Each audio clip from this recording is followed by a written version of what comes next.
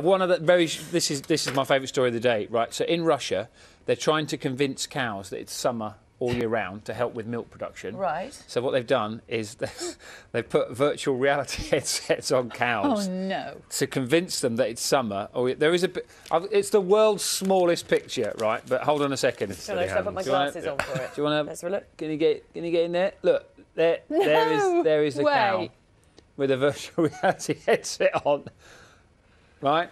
So the cow's mood was improved, officials say, and they expect the calm conditions to elevate milk quality and quantity. The only thing I can say to that is poor cow. Yes. Well, unless the cow is convinced this is lovely. It's summer all year. You need to have the smells of summer as well, don't you? It's just watching a film. That's what it is. Cows at a farm in Russia are being given virtual reality headsets to reduce their anxiety levels. The headsets show apparently a unique summer field simulation program. According to Moscow's Ministry of Agriculture and Food, the cows are calmer and produce more milk. Next, they may even take them to a field.